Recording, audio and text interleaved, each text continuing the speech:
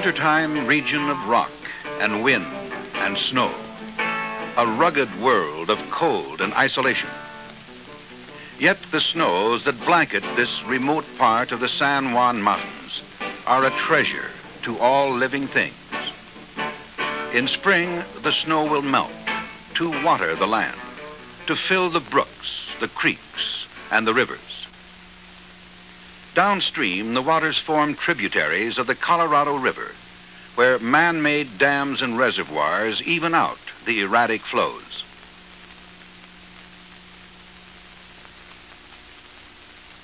If enough water can be stored in these reservoirs, cities of the Colorado River Basin states will not thirst. The crops will not wither. But water demands grow daily. Already, the Colorado River is inadequate to meet the expectations of early-day planners. Again, man looks to his own efforts to increase the flow of water. Since the 1946 experiments of Dr. Vincent Schaefer, we have known that some clouds can be modified through seeding to yield additional precipitation. But reliable seeding techniques were hard to develop. Sometimes seeding worked, and sometimes it didn't. In 1961, Congress directed the Bureau of Reclamation to begin a long-range study of cloud seeding, with the aim of eventually augmenting the nation's supply of water. The program, called Project Skywater, continues at many sites throughout the United States. Eventually, if the research program proves successful, the methods learned will become part of our nation's integrated water resources program. Enough is now known from field experiments to conduct a pilot project where test results are applied to a more extensive area. Because the need for water is so great, the Colorado River Basin was selected for the first major pilot project. Investigations showed that the San Juan Mountains in southwestern Colorado offer many suitable cloud seeding opportunities on clouds that form when moist air blows in from the southwest. Generators placed upwind could provide silver iodide particles that will flow with the air rising over the range. A storm with low-speed winds could be seeded from generators a few miles away. High-speed winds would require use of generators farther from the mountains. Research has shown that temperature is critical. Maximum snow crystal growth occurs at -15 degrees centigrade. If the cloud is too warm or too cold, seeding is not effective. The very tiny silver iodide particles act as nuclei around which moisture from the cloud will freeze. After a silver iodide particle has been in the cloud about 15 to 30 minutes, the snow crystal which has grown around it is large enough to begin its fall to the ground.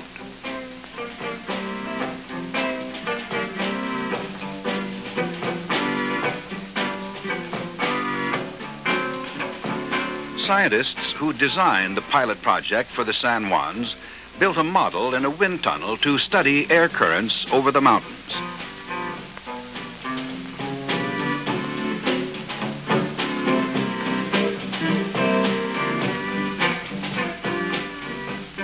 "33 silver iodide generators were then installed in selected positions upwind from the 100-mile-long target area.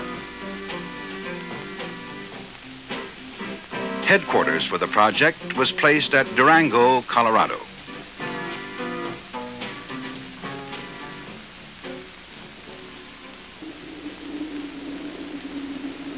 The time is dawn.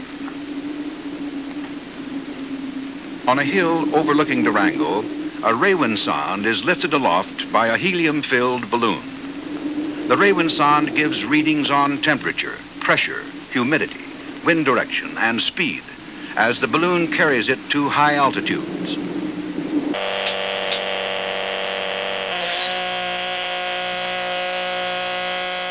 Meanwhile, in Denver, a computer collects weather data from points all over the West. In the memory disks and in the tapes is formed a continuous picture of weather as it occurs. The picture is then transmitted by telephone lines to all experiment sites of Project Skywater. In Durango, at the office of the operations contractor, the broad weather picture emerges as a series of numbers.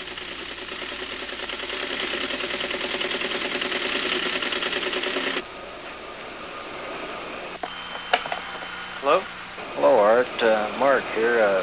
Son's in the computer now. Is there... Data obtained from the balloon-borne Raywensons provide a last-minute check to assure that conditions are suitable. Running about 195. It's been holding pretty steady through there.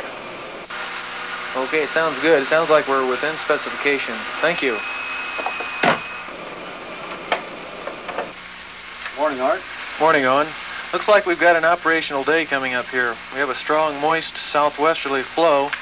The meteorologist and the project manager make sure each of the established preconditions is right before proceeding. As you know, the snowpack and avalanche criteria are within the safe limits. Looks like precip's going to begin this afternoon about 4 p.m. is my best. To measure seeding effectiveness during the research period, only half of the acceptable storms are seeded.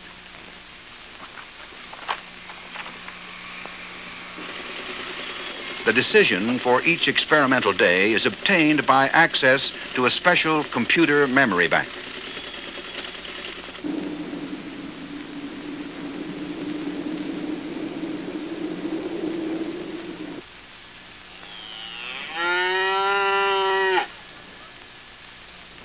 Hello. Hello, Harold. This is Art. Well, looks like we've got an operational day coming up today. And we'd like you to ignite your generator at 1 p.m. this afternoon. Okay. Okay, thank you, Harold. Fire it up.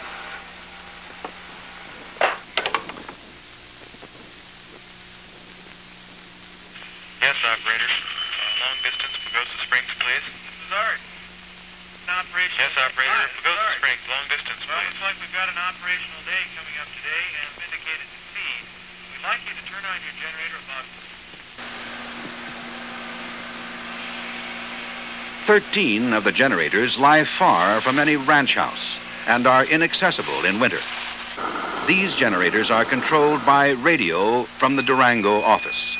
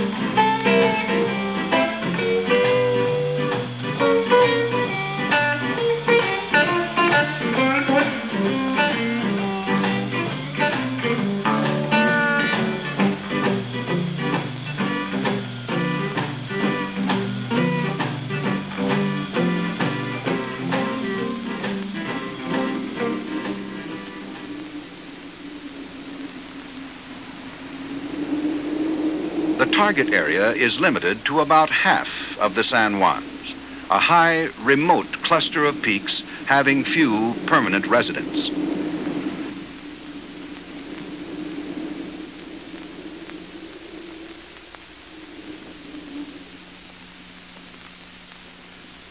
Details of weather are measured at many points. One meter even makes use of a ski lift to measure temperatures up and down a steep slope. In a mountain home, a housewife takes readings of background nuclei. This instrument determines the concentration of tiny particles, including silver iodide, that nature can use to build snow crystals on.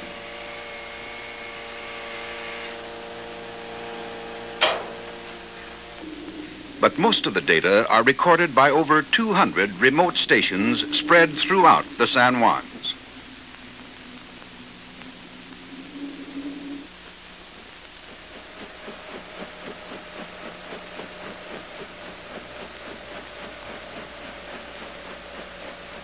To keep project results objective, a completely separate contractor gathers data recordings from the weather stations. In sunshine or snowfall, the information must be picked up and the instruments checked at regular intervals.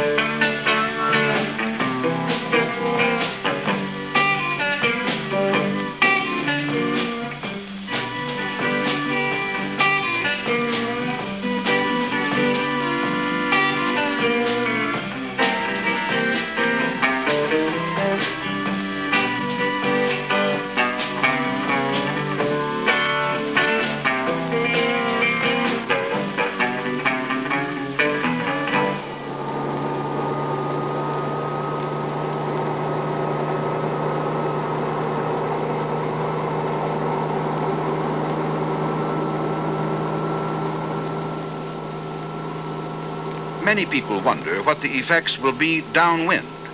Will increased snowfall on the San Juans rob snow from the next range of mountains? Preliminary results from other seeding research show that the downwind areas may get increased precipitation when seeding is underway. The extensive pilot project data will help us learn more about precise downwind effects.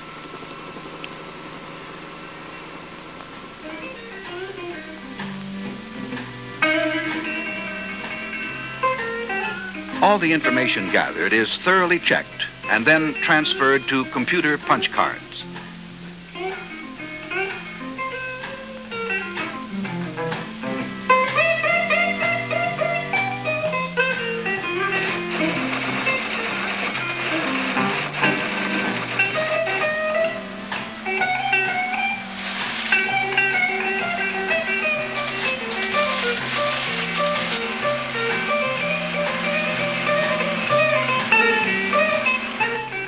data are again checked for accuracy. Then, at the end of each year, the data are recorded on a master tape. When the 4-year pilot project is over, a different group will be given the task of evaluating the results, including a comparison of costs to benefits gained. 4 winters are considered necessary to give enough data for solid statistical results.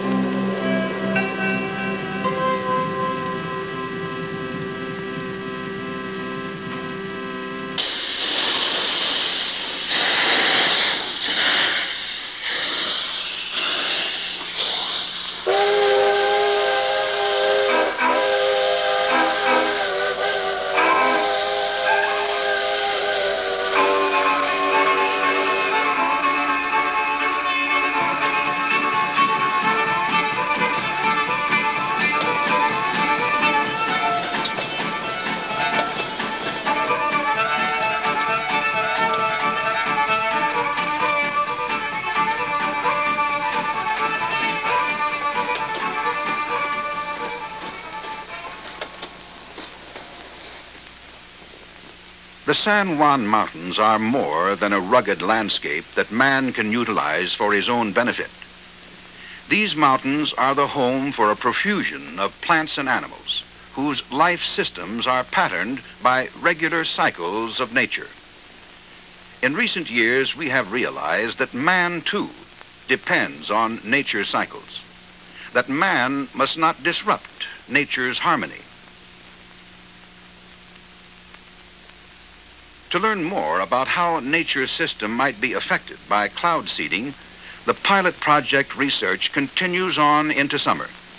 Now, the emphasis is on ecology. These men and women seek to learn what effect nature's own variations in snowfall have on the plants and animals. All the research data are correlated with the amount of snow that fell during the previous winter. After 4 years of this study, the ecologists hope to know what small changes, if any, will occur in the plants and animals if cloud seeding is used to help even out the year-to-year pattern of snowfall.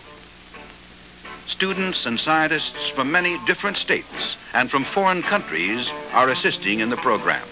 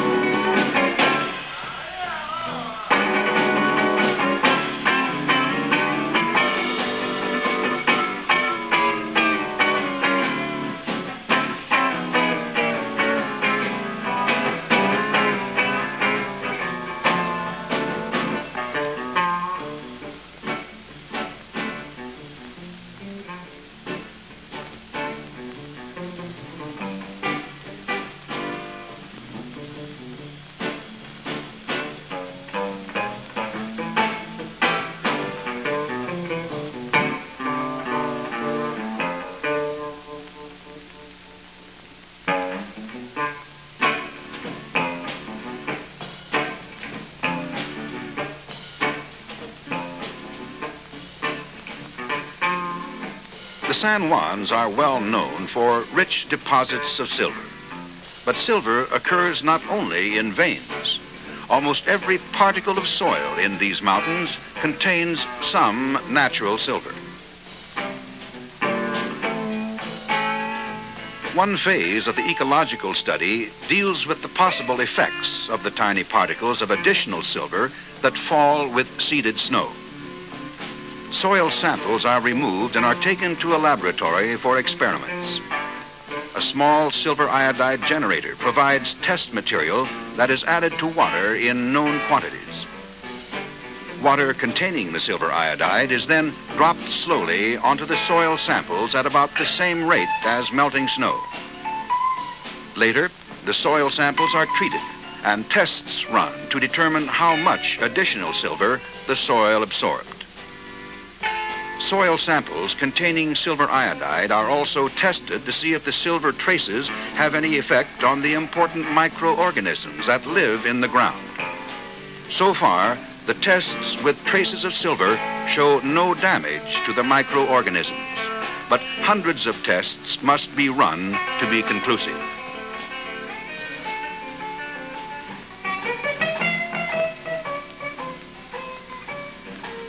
The warm touch of summer pauses but briefly on the lofty mountain slopes.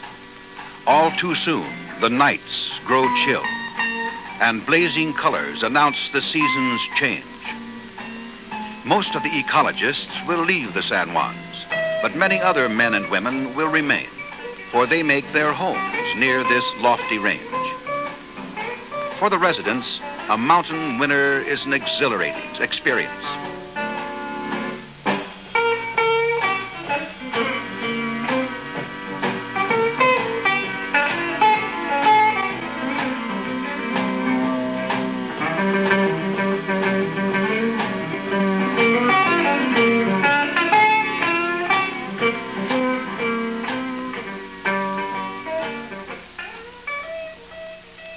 A small mountain town, Silverton, struggles each year with its burden of snow and cold.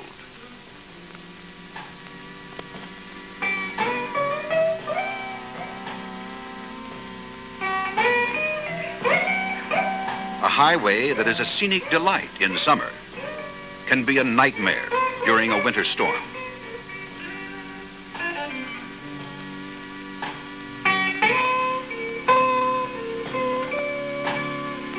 Or the highway can be blocked by an avalanche. Although the small mountain towns and much of the highway system are outside the target area, project officials are concerned about possible adverse effects of snowfall on man and on the environment. In particular, the scientists wish to know what conditions trigger avalanches. Avalanches most often occur down natural chutes where wind-blown snow tends to collect. To avoid disaster, the dry powder snow avalanches are often deliberately started by shooting them with artillery. But it's difficult to guess correctly just when an avalanche is ready to run.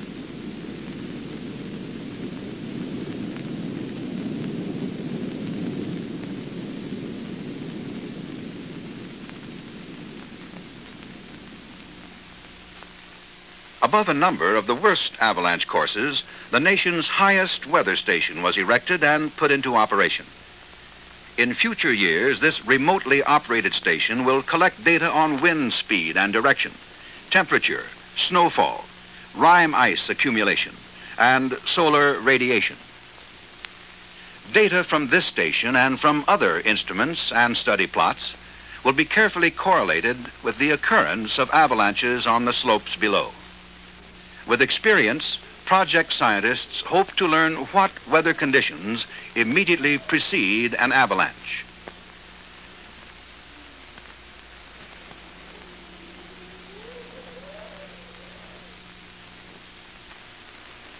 In midwinter, a few ecologists will come back to find out how much the amount and the timing of snowfall affect the winter range of Rocky Mountain elk.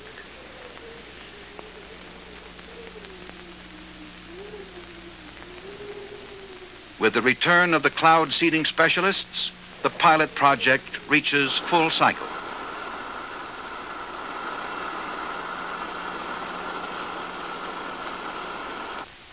And once again, clouds are forming in the mountains on a moist southwest wind.